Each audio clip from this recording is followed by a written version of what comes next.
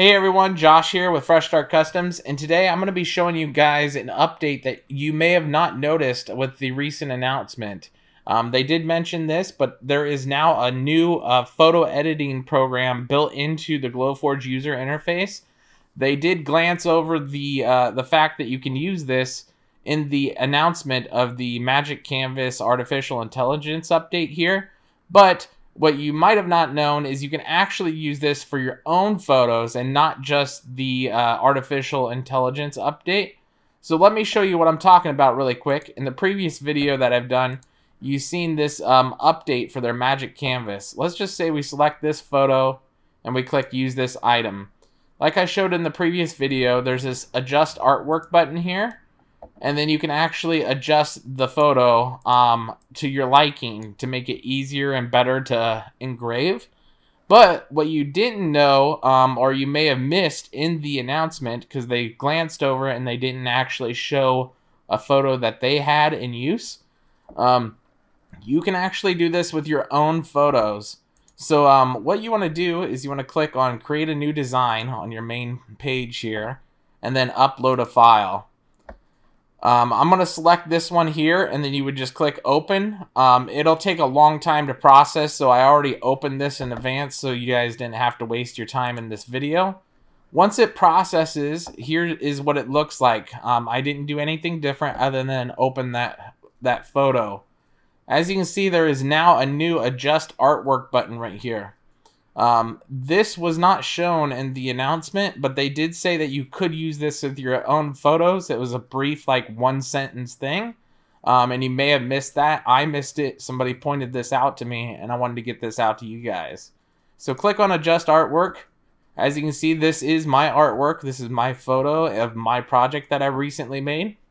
You can now adjust your brightness. You can do contrast with your own artwork.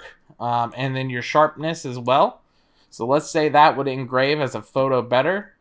You can also crop your image. So let's say we wanted to crop the bottom of this out and maybe the sides, just pull it in a little bit more. We'll pull this down just like that. And then you can also use this erase feature. So let's say I don't like this gray shadowing down here. I can erase part of my photo down here too. But you guys get the gist there. And then let's say we're happy with that. You can now go ahead and just click Apply Changes. So that's going to process this image. It does take a while for this to apply the changes. So I'm going to go ahead and fast forward this and just cut right to where it processes for you guys so you don't have to wait around. Alright you guys, so after it processed, you can see it shrunk a little bit, and this is what the new image looks like here. I didn't have a lot to change with mine because I had a white background. But once it's done, this is the now new processed image. So that's really handy, especially since the original image was in color. And this will auto black and white it for you. That way you can do engraves. It'll do the shadowing and shading for you. Let's go ahead and click Adjust Artwork one more time. Let's see if it picks up where it left off.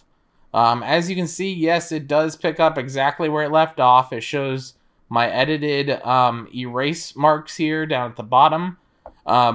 Personally, I don't see the erase working that great because it does leave kind of jagged lines and stuff. But you could probably get in there in detail by zooming in like this. And then getting in there with the erase tool and making it a little bit more detailed there. But this is going to be way more helpful than the actual artificial intelligence update that I was talking about in the other two videos, because you're actually using your own photos that you've already made and you want to use versus just randomly generated photos here. So this is a feature that I really wish they would have highlighted more. Hopefully this video helped you guys out to bring awareness to this update here. I'm actually pretty happy with this, that they actually have some kind of basic editing, and I really hope that they add like extra buttons in here for like auto remove background, those kinds of things. I would love to see actual helpful updates with this processing here for just basic editing. But this is a great start, and I wish they would have highlighted this more. Other than that, I hope this helped you out, and we'll catch you guys in the next one.